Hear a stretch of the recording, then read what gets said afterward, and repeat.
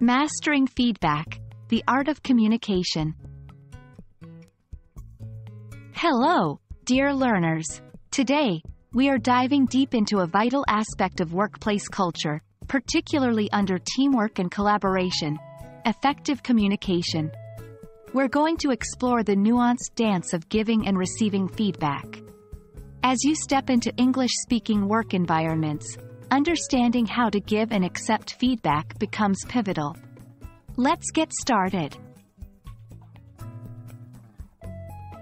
Feedback is the bridge that connects your current performance to your potential.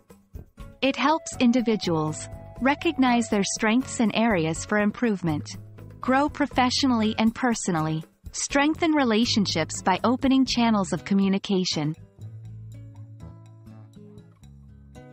When providing feedback, it's essential to be 1. Constructive. Instead of saying, "This report is messy," try, "I think the report could benefit from a more organized structure." 2. Specific. Highlight exact instances.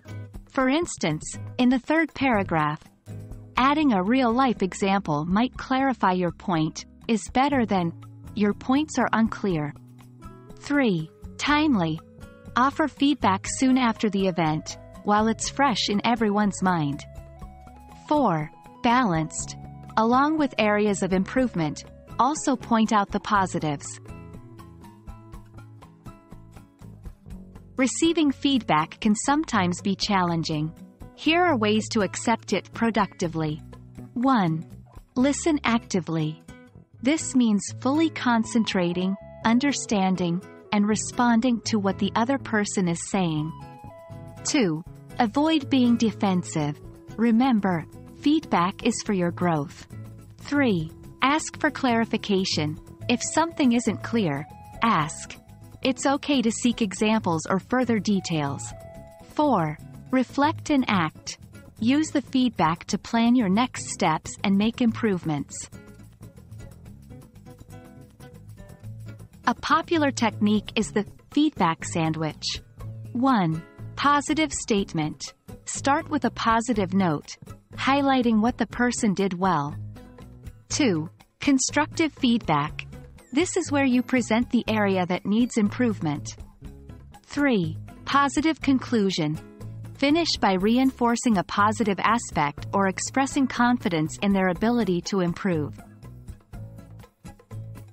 For example, "I loved how you've structured the initial part of the presentation. However, the section on market analysis could use more detailed data.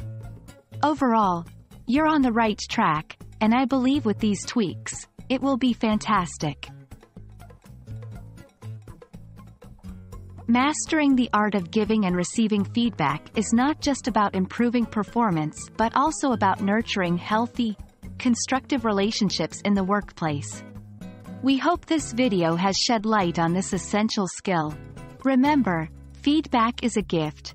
Embrace it and use it as a stepping stone to greatness. Happy learning, and see you in the next video.